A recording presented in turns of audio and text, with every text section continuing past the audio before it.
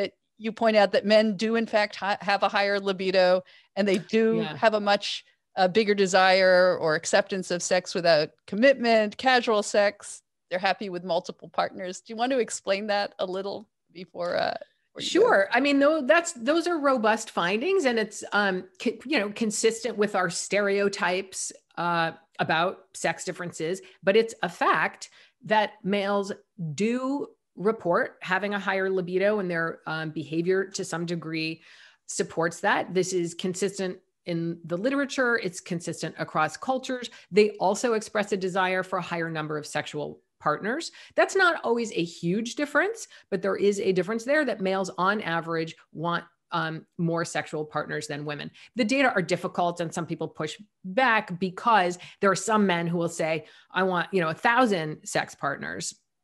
But one thing we can do is look at the differences between gay male culture and sexual culture and lesbian sexual culture. So here we have a little bit of a social experiment or something, you could say, to see how the sexual natures of males and females play out when they're unrestricted by the needs or limitations of the opposite sex. And I think we all know what those differences in sexual culture are, that on average, gay men are in fact having more sexual partners and more sex and seem to have higher libidos than lesbians, who, the joke is that they're going to basically get into relationships on the first date. I don't want to say what the joke is, but I'll do it for you. You have that hilarious Andrew Sullivan joke. Right. I'll probably mangle it, but it was like the differences between lesbians and gay men. After the first date, one of the lesbians gets a U-Haul. What does a gay man bring on a second date? Oh, right. What second date? What does a lesbian bring on a second date? A U-Haul. So that's just a huge stereotype, right? But it is backed by actual evidence. And that's a way for us to understand our sexual natures. And of course, this gets complicated in heterosexual relationships because we have different sexual natures. Men can't just have all the partners that they want and all the sex that they want necessarily, because women have different kinds of desires on average. So that is true. And testosterone seems to play a role. And one way we know that is from the evidence from transgender people. So I interviewed some transgender people for the book, whose experiences do seem to be fairly representative of the experience of many, many transgender people who have participated in studies. And we have evidence from what their experience is in the scientific literature. So what seems very clear is that when you transition from female to male and you increase your testosterone to male levels, your mind is blown by how horny you are. And that is a pronounced effect. And people describe thinking, oh my God, this is what it's like to go through the world as a man.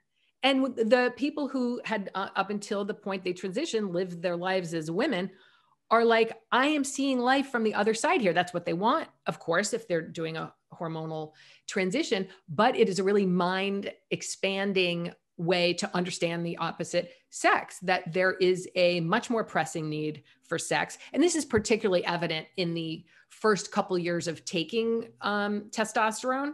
It's like going through a male puberty. And we know that adolescent boys and young men, their libidos are pretty high. They're thinking about sex a lot. So are women who are going through that, their estrogenic puberty, estrogen also increases libido.